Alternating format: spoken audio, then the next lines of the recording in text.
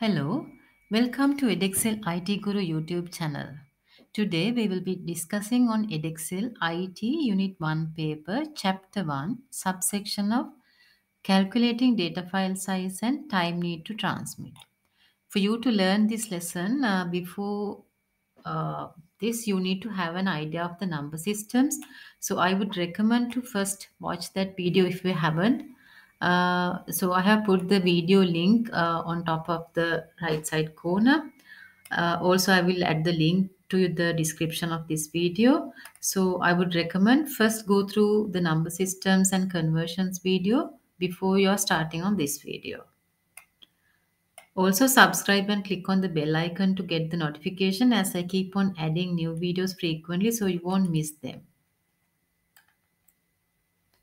Okay, under this section, we are covering the following subtopics: bits and bytes, in reality, how binaries are stored in a computer, the file sizes ranging from bits to terabytes. Then we learn data transmission speed, and there are some practice questions for you to do after the lesson. If you find difficult finding the answer, please leave a comment with the question number you need the answers. So we did the number systems in a previous video and now you know the computers store their data using the binary system that has zeros and ones. Binary numbers are made of binary digits called as bits. So whatever the data that we give to the computer, that is stored as ones and zeros. So how this is happening? According to the ASCII and Unicode we discussed in the previous video. So these binary ones and zeros are stored in computer. But how? We know computers has processors, right? These processors have circuits and these circuits have billions of transistors, billions. A transistor is a tiny switch that is activated by a electrical signal it receives. Look at the diagram. In the bottom, it has a binary value that has ones and zeros. 1 0 0 1 1 0 1 0. If you look at the top part of the diagram, ones are shown as a on bulb and zeros are shown as off bulb. Likewise, all 8 bits are stored in the transistor of the computer processor.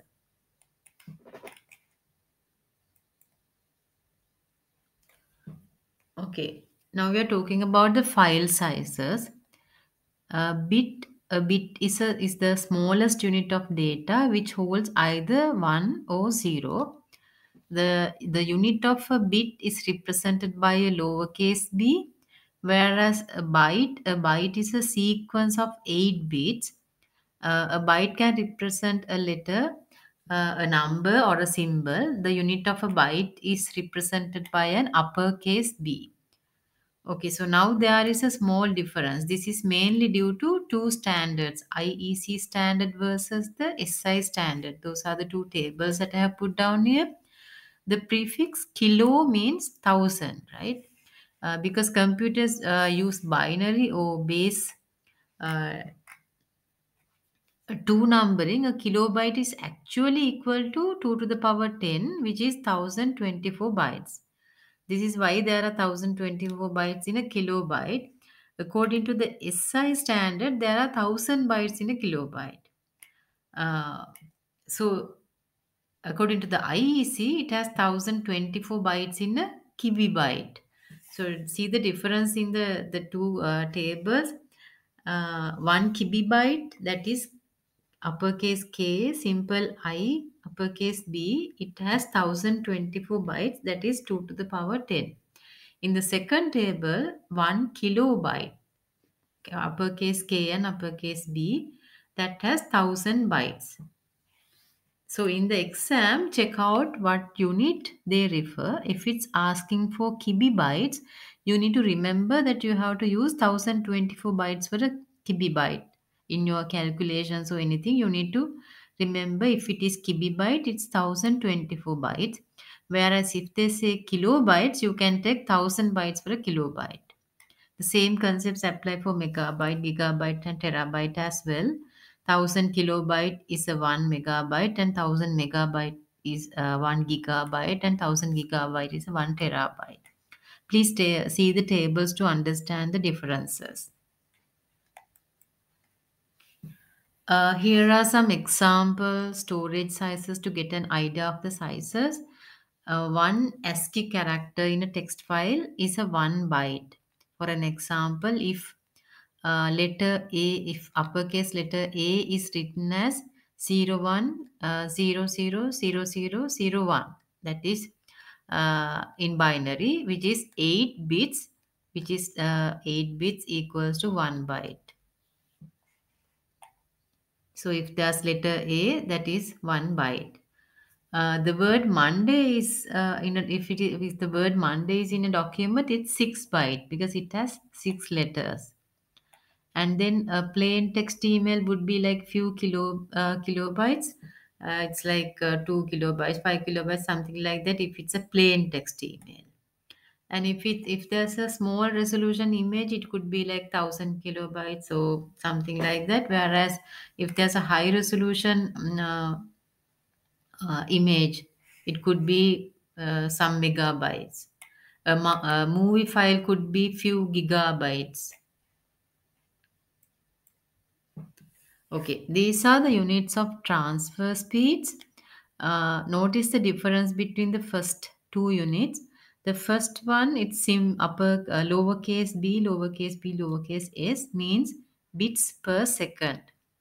Note the small b is to indicate bits and not bytes. The second one is uppercase b and ps, that means bytes per second. So when they give the numbers, you need to check whether it's uppercase b or lowercase b. And kbps means kilobytes per second or 1000 bytes per second.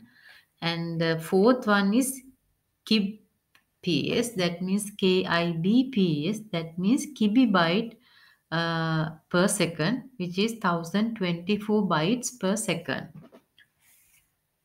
So likewise, we have megabytes per second, megabytes per second, megabytes per second, and gigabytes per second, and gigabytes per second likewise.